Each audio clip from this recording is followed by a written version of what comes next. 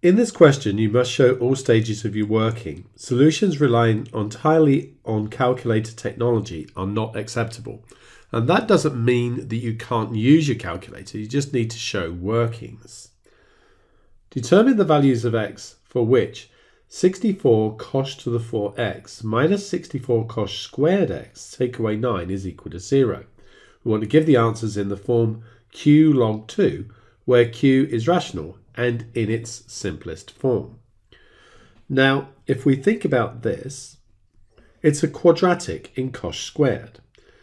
You could write it as 64 y squared, take away 64y, take away 9 equals 0, where y represents cosh squared x. And then you can factorize that either manually or using your calculator technology, and you would get 8y squared, sorry, just 8y in this case, because we replaced cosh squared with y.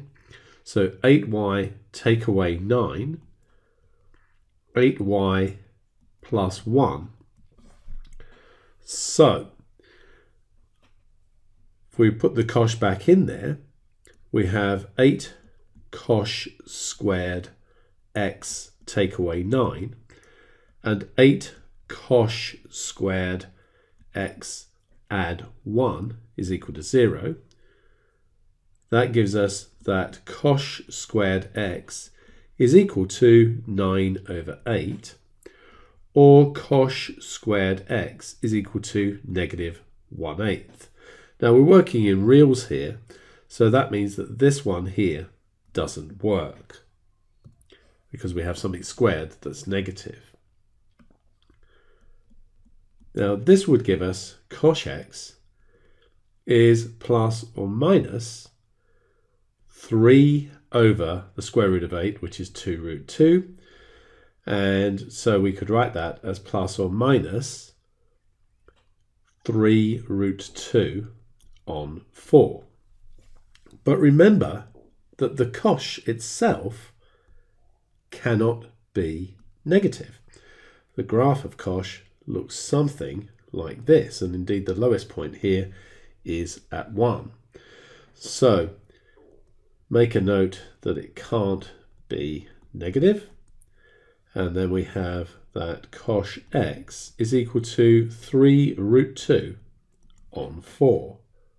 Something we should know is that r cosh x is equal to the log of x plus the square root of x squared take away 1. And our x is going to be r cosh 3 root 2 on 4.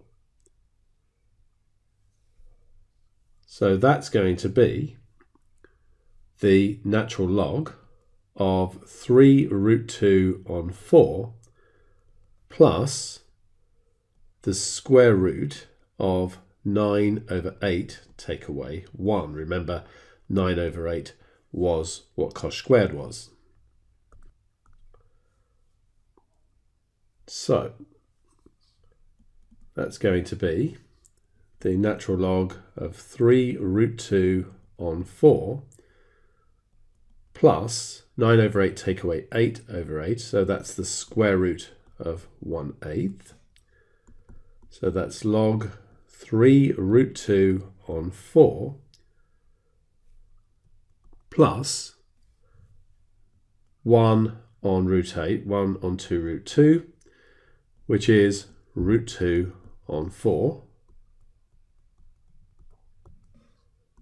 And so we have the log of 3 root 2 on 4 plus root 2 on 4. That's 4 root 2 on 4, which is just root 2. So that's the log of 2 to the half, and that gives us a half ln 2